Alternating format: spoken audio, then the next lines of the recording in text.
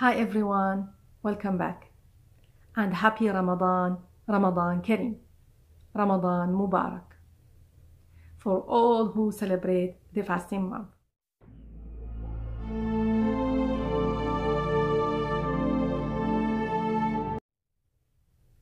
Have you ever heard about the drum man, Abu Table, Saharati? This person works only in Ramadan. It's a funny thing. He only works for 30 days or 29 days, depending on the fasting month. His job is to wake people for Sahour. Sahour is a light meal that's eating before the sunrise. Usually Muslims eat Sahour in order to help them to be able to fast the whole day.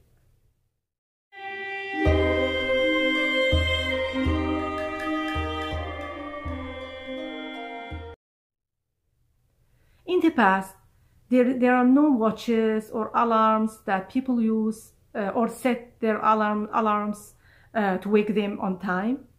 That's why this job was invented, and it's very necessary and important for all people at that time to wake up and eat their Sahour.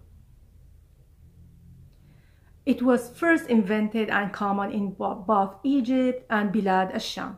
Bilad al-Sham is known as Syria and the countries surrounding it. His job is to, he gets ready to go out and wake people 2 hours after midnight, holding a small drum. He usually walks in between houses or row houses, walks all the street, hitting his drum and saying words, encouraging people to wake up, saying like "Yalla ya naim, wahid al-daim," just encouraging them to wake up in this time and take their light meal, Sahour. This person usually knows all the houses and the names of the people dwelling inside. For sometimes he just called by names, waking Abu Fulan, Abu Muhammad, and so on. People usually love this character. It's very, very related and common in Ramadan. And they are usually so generous to this person, to Saharati. He holds his small drum and the stick that hits on, and an empty bowl. Inside this empty bowl, usually people just drop food inside this bowl for him to either get his Sahour or break his fast.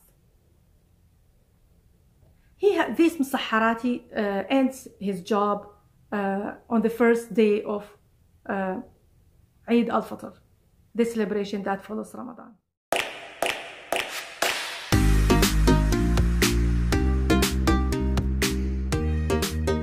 But this day is very, very important for Saharati. Why? Because he gets his Eidiyah or money gifts on the first day. He will do the same, follow all the houses that he usually used to wake during Sahour.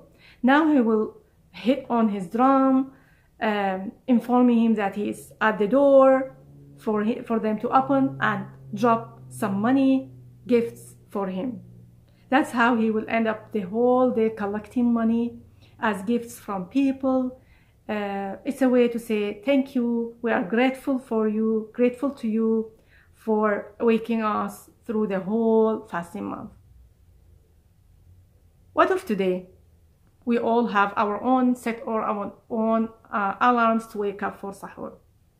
Even today, some people love this character and encourage it that it's now just a tradition. His main role is not to wake up people because everyone wakes on his own time, but his job is very important and essential as a tradition because Saharati is always connected to Ramadan, that's a person that, a lovely person, kind person that wakes people. He does it the same as usual around the houses, but today with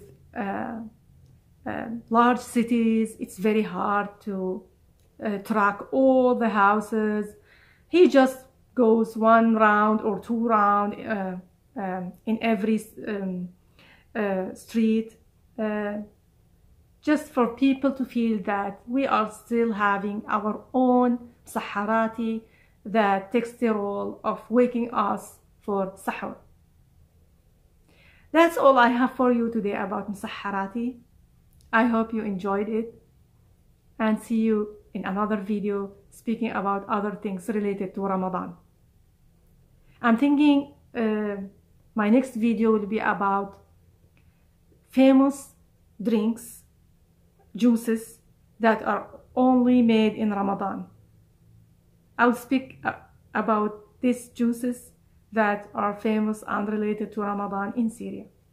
Thank you all, and see you the next time. Goodbye.